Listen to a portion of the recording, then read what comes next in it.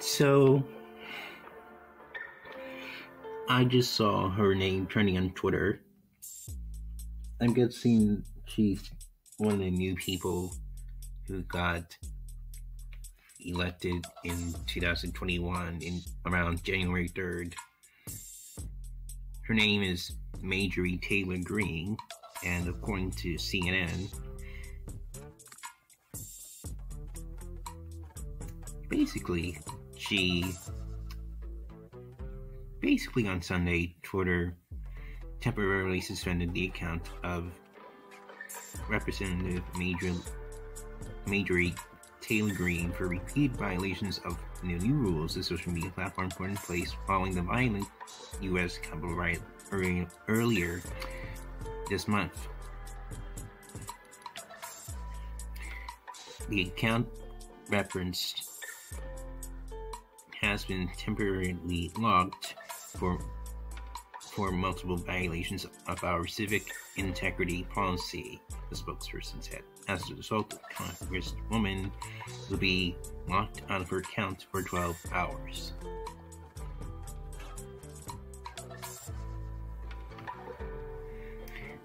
Greene, who has a track record. And Manu, tell us about this scene that happened on Wednesday while the doors and windows.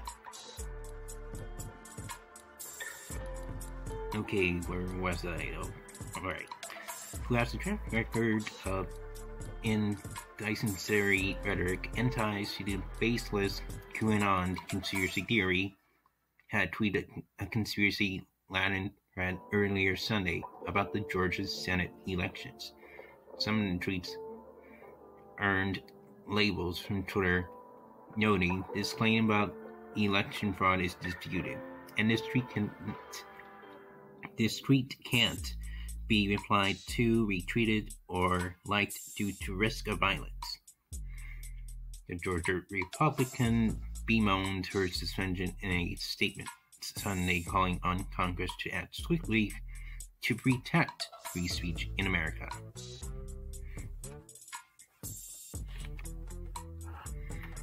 And if you want to know why she got suspended for, it was basically one of those tweets, which says here, this claim of election fraud is disputed, and this tweet can be replied to, retweeted, or liked due to risk of violence.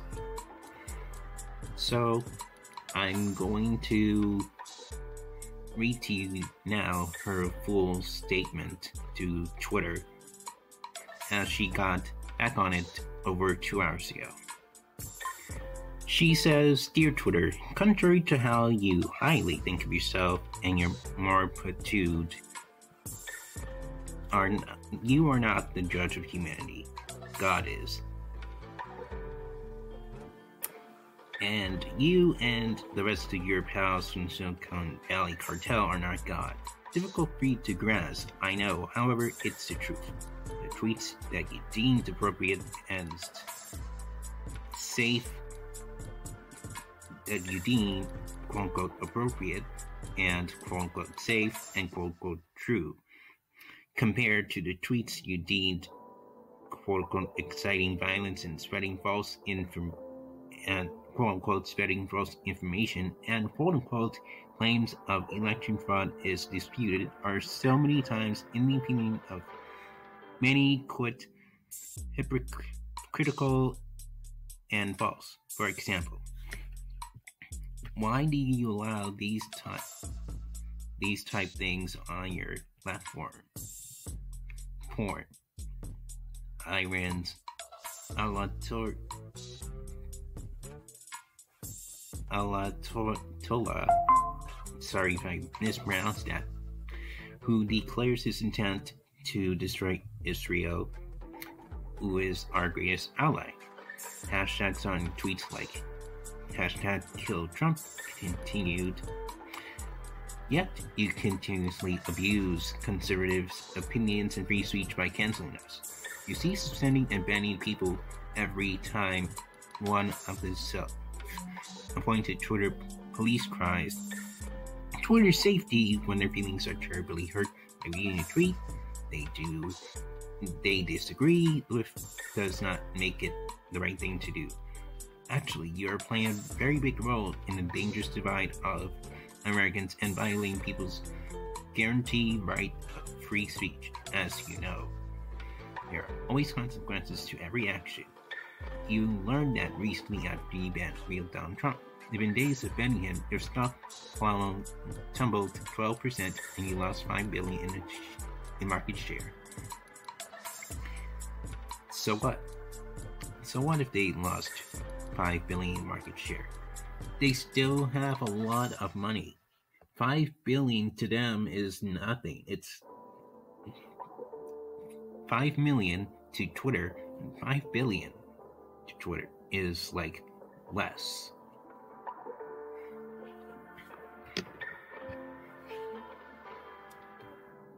Take it as a regular $5, for example. A regular $5 is less. So therefore, a $5 billion in market share is practically less. So Twitter wouldn't care about that. Also, Twitter is becoming boring without President Trump. You do realize many people love him or hate him, created accounts here just because of Trump. And through Trump's tweets, great debates have occurred.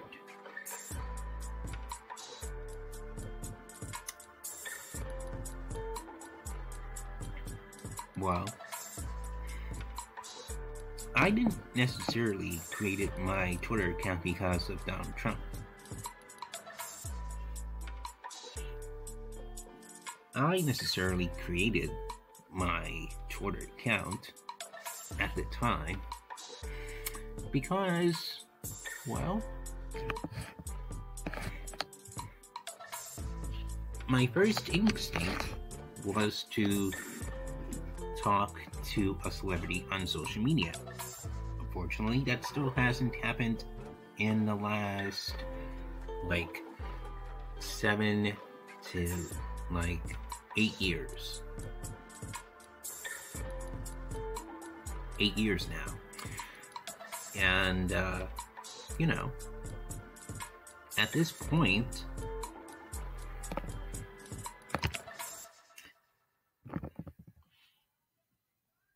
you'd be wrong.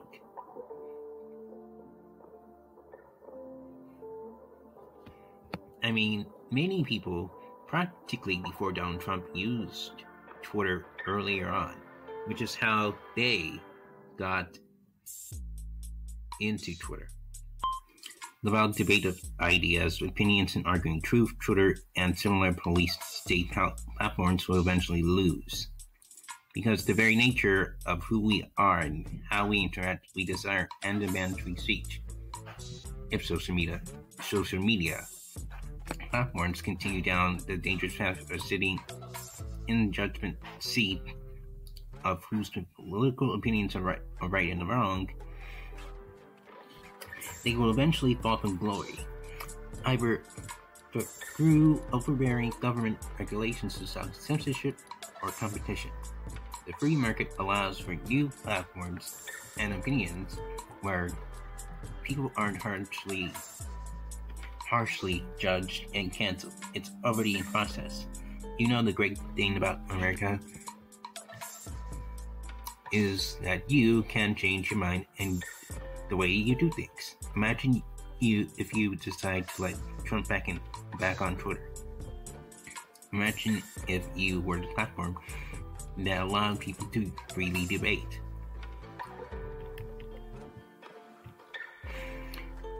I mean, sure.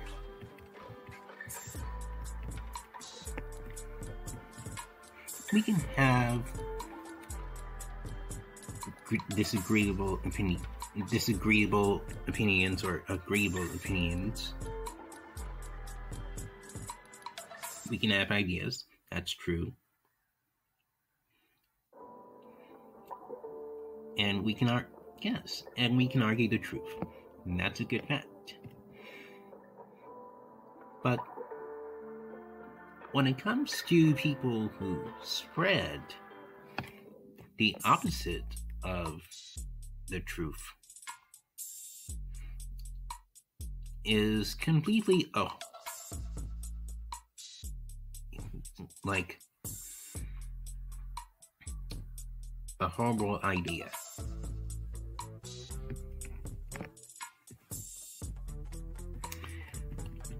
And we can't just make these false tweets that say Trump won, he's our president for the next 4 years. That's not how it works.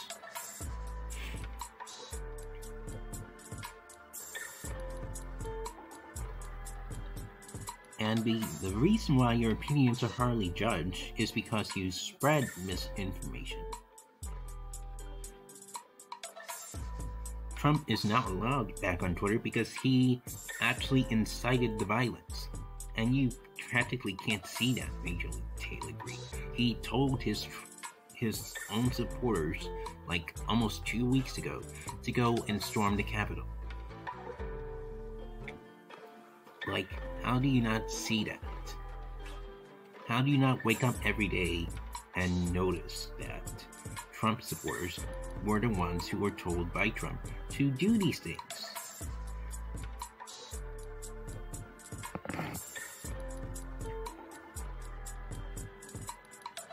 And yes, people can freely debate, but people can't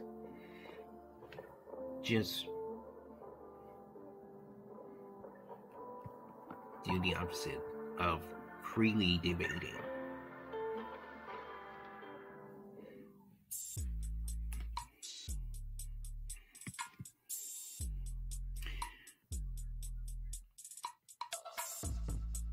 Imagine not having to go through being harshly regulated when we push Section 230 reform. Imagine freedom. That's what a founding fathers did. And it isn't interesting that the amendment is freedom of speech. After they got a revolution, they must have really understood how important free speech really is. I hope you, Twitter, and at Jack realize the same.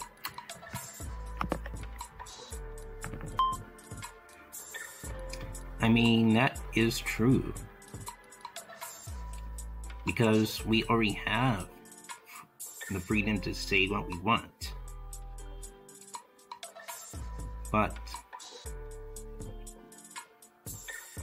Twitter, at this point, is mainly a private company, and they can stop the spread of misinformation whenever they want. And the misinformation, however, sadly, is coming from you and other Trumplicans. You and other Trumplicans for like months and weeks since the election have spread misinformation. Disinformation. You spread a lot of disinformation for at least 20 to like 30 weeks. You spread a lot of disinformation. And we already have the freedom to say what we want. Again, we already have that. But when it comes to spreading disinformation, that is the opposite of having the freedom to like do that.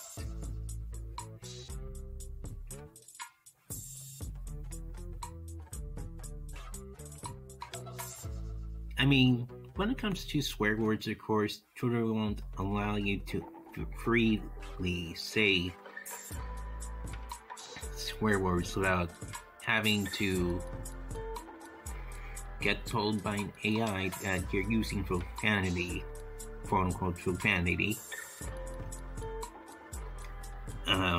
When it comes to not leaving your own favorite swear words. I mean, that's how I really imagine freedom of speech is. But if we repeal Section 230. That will help. That will do the opposite of helping the conservatives who like to conserve things. They will continue to spread misinformation. Therefore, Twitter itself will backfire on you as you implemented them. If you actually did that, your account will be in jeopardy, as will mine. My account will be in jeopardy if I just say something that isn't against Twitter's terms of service, as the news media reported. And if I say something that I type, such as Joe Biden is president of the United States, and then Twitter sees the opposite of that, unfortunately, because of the reform of Section 230, my account could be gone within seconds, as will yours. Everyone's account will be gone in seconds, and then after that, Twitter will be shutting down. This is why I don't like conservative Republican ideas when it comes to them supporting Trump, because their ideas is so vague and completely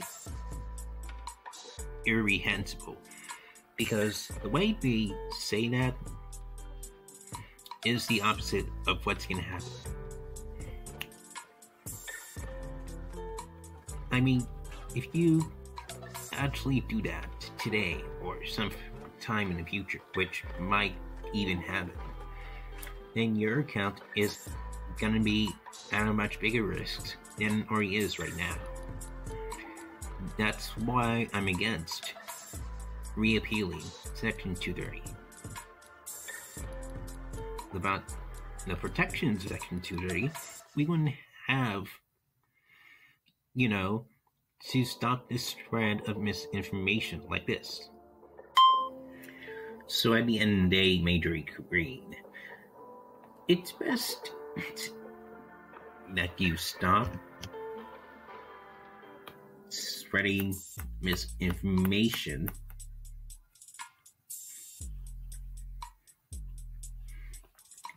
that could cause the jeopardy of America. Stop listening to Donald J. Trump. He's no longer going to be president in less than 3 days. Just stop trying so hard to please him. And stop trying to prove that you're going to impeach Joe Biden. It will never work. Oh, you guys didn't know that? She tried to make a cute point as to whether Joe Biden should be impeached because of his quote-unquote crimes.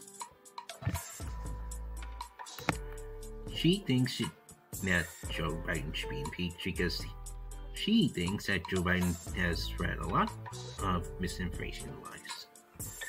And I'll definitely make another video about it someday, because she says that she's planning to do that on January 21st, when Joe Biden is elected president. See this right here? This is a link to her website, action.greene2020.com. And it says, impeach Joe Biden. Sign the petition to citizen co-sponsor. And I doubt that millions of people are going to do that because, one, there's nothing to impeach Joe Biden for. Two, during his first 100 days in office, we all need to be vaccinated immediately, so that is going to happen. And three, Major League Taylor Greene doesn't have the proof. So at the end of the day, Major League Taylor Greene, if you can just do all of us a favor and stop spreading misinformation, that would be great. Really, that would be great. I mean, come on, you're making a fool of yourself. You're about to lose your account because of this for a reason.